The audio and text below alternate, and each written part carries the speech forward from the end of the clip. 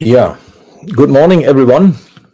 We are back on the second day of the Coffee Symposium Digital within the Intergastra Digital 21. And we are happy to have you all here with us. And we welcome now on the second day, which is under the topic of coffee cultivation, Dr. Björn Schäfer, leader from the Botanical Garden Wilhelma in Stuttgart, Germany, who will present us the International Conservation Collection of Coffee Varieties and give us a review of what happened in 2020 apart from the pandemic and also some future perspective. I'm very happy to have you here today, Dr. Schäfer, and yeah, nothing more to say than the stage is yours. Okay. Thank you. So it's a pleasure to be here. I just want to know, can you hear me? Yes, excellent. Okay. So as you already said, my name is Dr. Björn Schäfer. I'm the head of the Department of Botany at the Wilhelma in Stuttgart. And my presentation is about our project, International Conservation Collection of Coffee Varieties, Wilhelma. I'm going to give a short review of 2020 and some future perspective. So, can you still hear me? Yes. Okay, so I'm going to continue. I'm at home at the moment because of Corona, so it's a little bit difficult. I'm sharing the room with some guinea pigs right now. Okay, so about our project. We are a botanical garden situated in Stuttgart, Germany, and we are ruled by the government of Baden-Württemberg in Germany.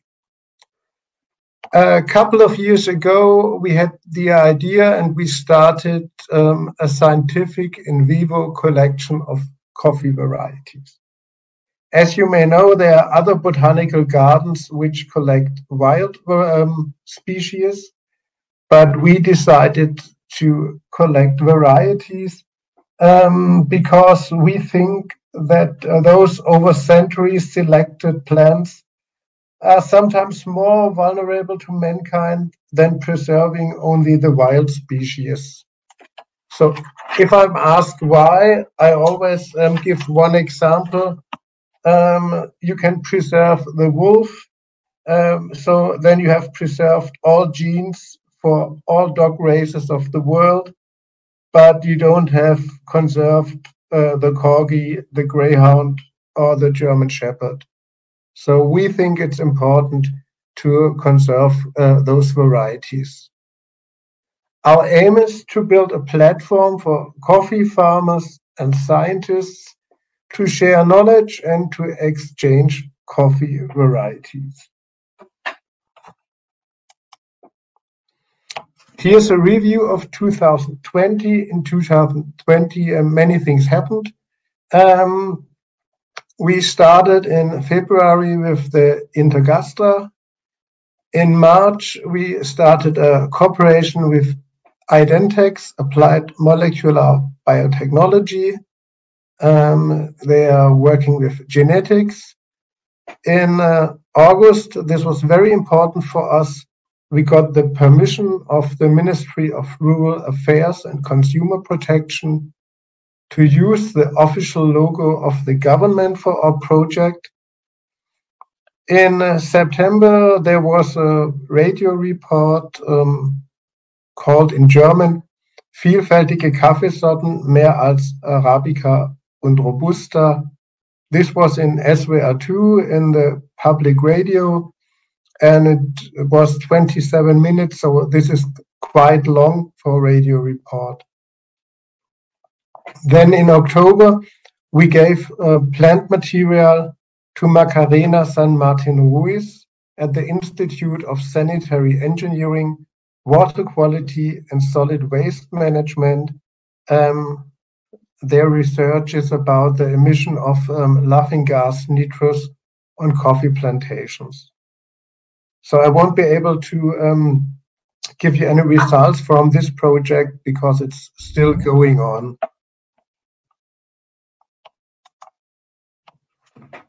The last year's Intergastra was very important for us because until this day, we just did our job behind the scenes, and at the Intergastra, we entered the stage and we presented our collection for the first time to the public. So it was very interesting for us to see what's going to happen. As you can see, the Minister of Rural Affairs, Peter Hope, the man in the middle with the glasses, visited our exhibition stand. So we were very proud about this. And on this day, he decided that it's important to support the project. I'm going to talk about this later on. On the left-hand side, you can see Wilhelma coffee. So we had been able, by the support of Dr. Steffen Schwarz, to introduce our own Wilhelma coffee. This is important because I told you that we belong to the government. So if we need money, we can not only take it from wherever we want. So we had the possibility, by the financial gain of this coffee, we can develop other projects.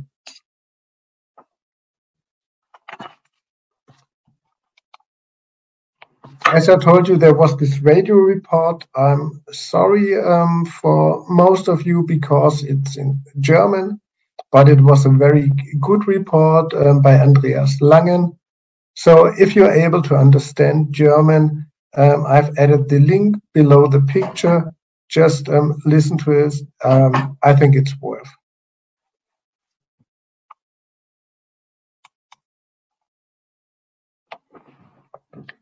So here you can see the certificates. We are very proud on this.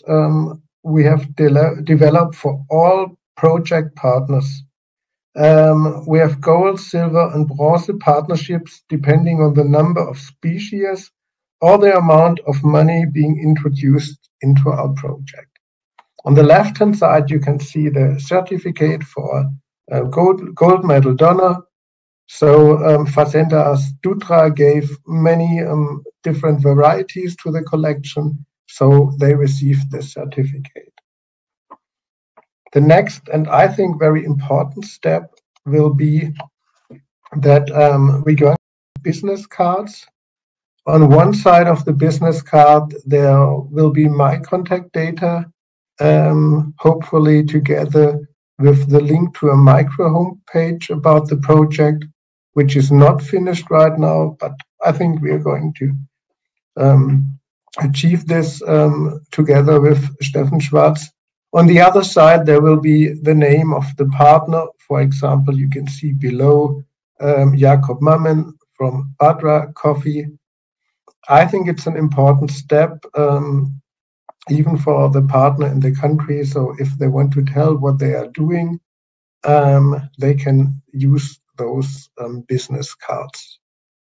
Our partner at the moment are Amarella Trading, Badra Estates, Earthlings Coffee Workshop, EC Success Food Sarel, Fazendas Dutra, Fai Café, Finca Hamburgo, Photo Design Sion, Identex, La Buena Esperanza, Neckarrösterei, Paltope Estate, Pang Mali, Reka Yaya Plantation, Dr. Wolfram Rietschel, and the coffee store.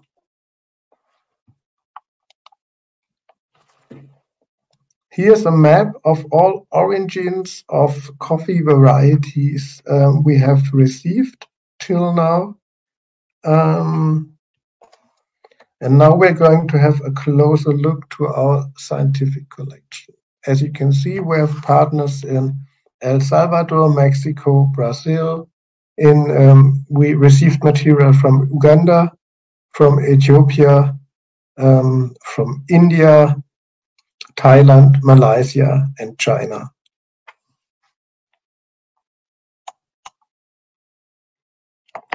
So, as I told you, a closer look to the scientific collection. You don't have to read it because it's rather small. If any one of you is interested in the complete list, you can receive it as a PDF. But I just want to tell you some details how we work scientifically. So at the moment we have 99 species and varieties. And for each species or varieties, we have to generate a so-called IPEN code. The IPEN code of conduct for botanical gardens and similar collections governing the acquisition, maintenance, and supply of living plant material. This project is worldwide and is joined at the moment of 211 institutions in 35 countries.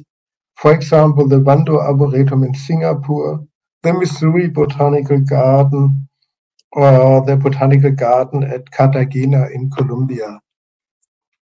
We hope that sooner or later, all countries in the world are going to participate in this project. So what we do is that we generate a number. You can see there, for example, XXO Stutz 015592.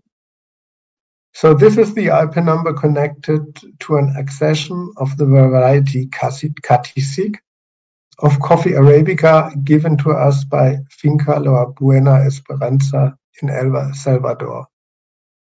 All partners use the same system.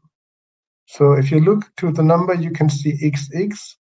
That means that the origin is unknown because it's a variety. If this would be a plant from the wilderness and, for example, from Ethiopia, there would be the code for Ethiopia. Then there is O. This indicates no restriction on transfer or non-commercial use. If any one of you would give us, for example, a special variety, and he tells us that this variety maybe is from his grandfather and he doesn't want that it's shared, then on this place there would be 1 instead of O. So this means it's not allowed to give it to anyone else without the permission. Stutz is the unique garden code of the institution that first introduced the material to IPEN. So as you can think, this means Stuttgart. Stutz because it's Stuttgart Zoological Botanical Garden. All the garden which joined the project can be found on the BGCE website under garden search. 015592 is our specific identification. So why is this so important? All partners which join this project keep this number. So any other IPEN members receiving material with such an IPEN number are obliged to keep the original number and to forward it with any future transfer of this material to third parties. So if we give a variety to any other scientific institution or botanical garden, they keep the same number. So even after years, it's just always possible to find out where these plants came from. Usually it's perfect if you even have the GPS data, but so you can always find the origin of the plant. Now I want to show you some new entries from last year. I decided 2. I think these are the most interesting from last year. One were given to us in February at the Intergastra. So you see it's important to meet each other at the Intergastra by Ennio Cantagiani. It was wild coffee Arabica from the Mankira forest at the Desha district in Kaffa, Ethiopia. I think most of you know that this area is there to be the origin of, or the possible origin of coffee Arabica.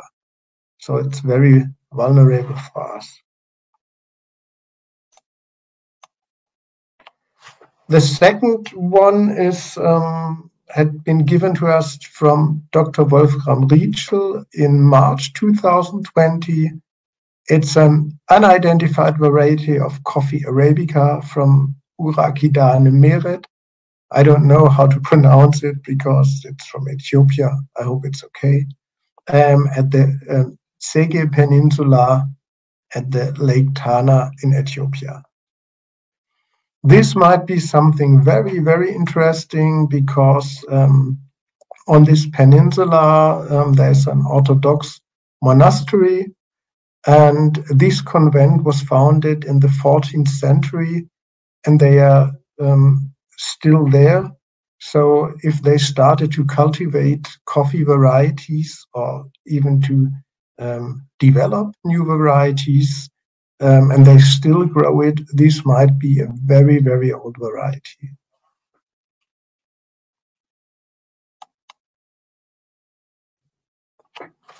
Now I want to show you some of the scientific things we are working on together, as I told you, with Identex.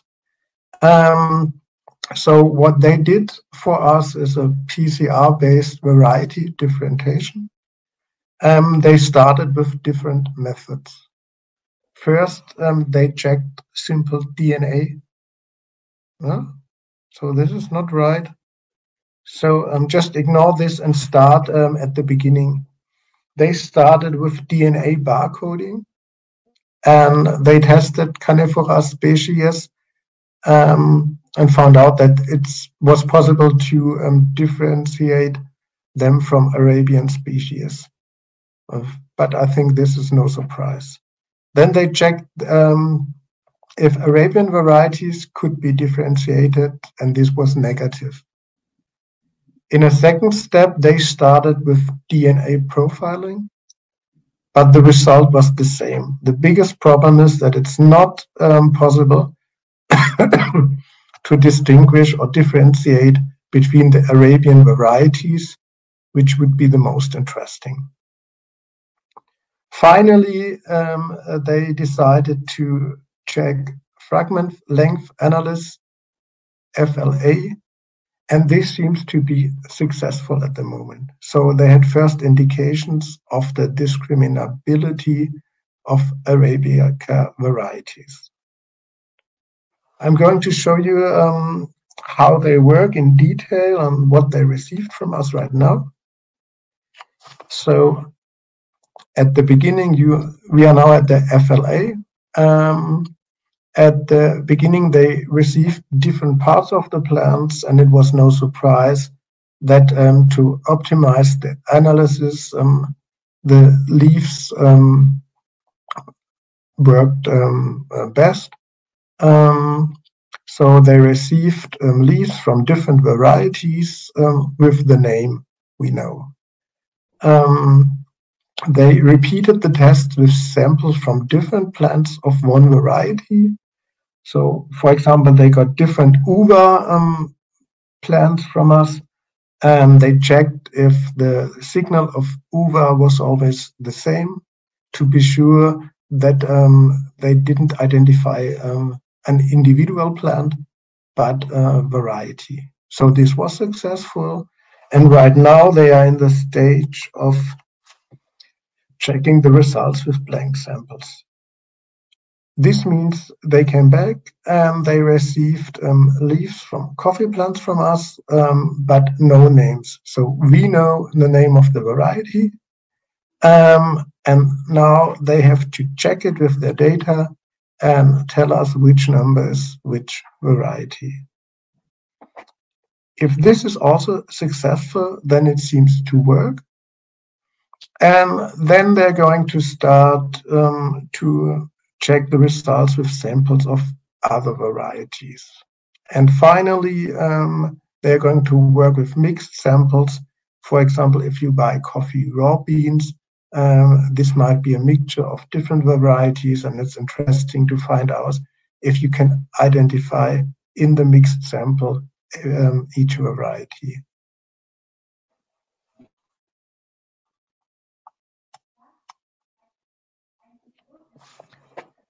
So the future aim of this scientific project is, if you look at the scientific side, we would like to generate a family tree of all varieties of coffee Arabica based on FLA.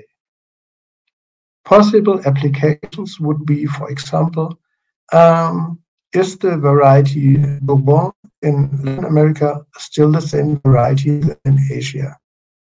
So we know that some of the varieties are quite old, and they share the same name, but they're grown on different continents for a very long time.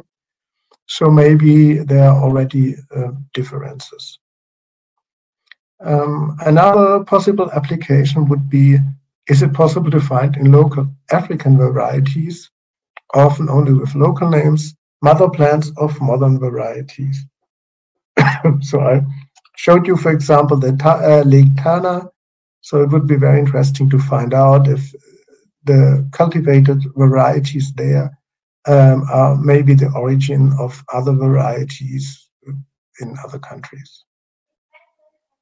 Economic, I think it would be very interesting for many of you, because we would like to establish a method of identifying Arabica varieties based on the raw bean. This is a problem at the moment because in the raw bean there are many other chemical ingredients which disturb the signal. So if we can find out how to do this, this is going to work much better. How you can use it, I've got two examples. If there's a plant on your farm and you don't know the variety, you can send it to us and the variety will be identified. At the moment, this works only with the leaves, and if it's a variety which is already in the data bench. Other possible application, if you have bought a certain variety of raw coffee and you want to know if the beans really belong to the variety you have paid for, you can give us the beans and we check if this is really the variety.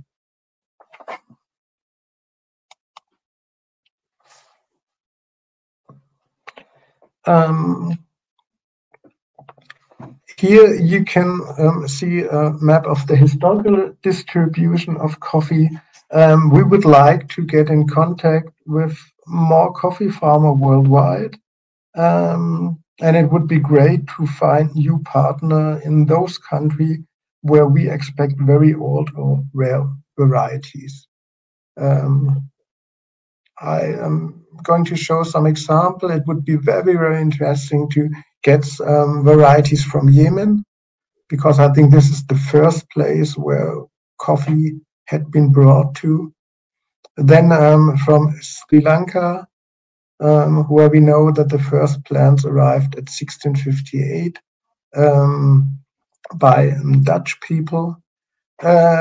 We would like to find a partner on Réunion, in former times Ile de Bourbon, where we know that plants from Yemen came to, and we were very, very interested to find a partner in Martinique, because you all know this story that there was this one plant brought to Martinique between 1722 and 1723, and this one plant might be the origin of most of the Latin American varieties. And then finally, this is something special for us, and it's quite new. We would like to find a partner in a special area in Tanzania, And this is because of a man called Rudolf Ganse. Because we are just working on coffee even in historical database, and we're at the Landesarchiv Baden-Württemberg, so it's a general archive for Baden-Württemberg, for Germany.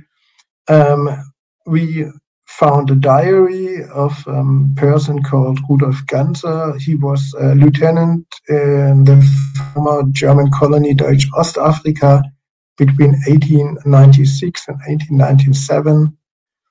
And he describes a coffee plantation called Leva. This might be a mountain or a town or anything, where they produced coffee Liberica. And it would be great to find this place, to have also these plants which are historically connected with Wilhelma and Stuttgart in our collection.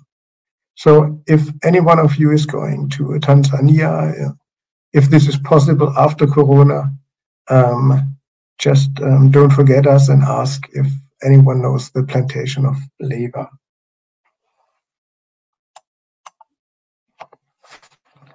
So this is already the end of my short presentation of our project.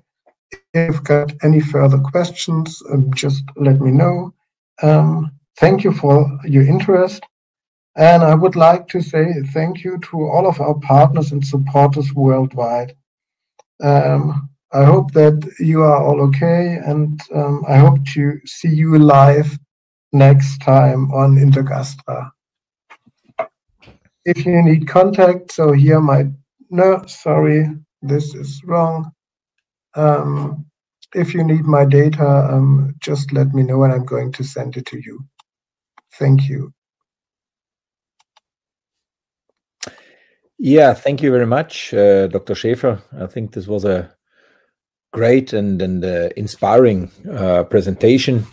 I think the project is yet largely unknown, and we hope to spread the idea much more in 2022, so in the past year. But due to Corona, as we all know, we were very limited. I'm very sure this is falling on fertile grounds. I can also see that there are enough people joining us. There's also Ennio Cantagiani, who brought the one seed to the collection. Yeah. He's with us here, and Dr. Lachenmeier.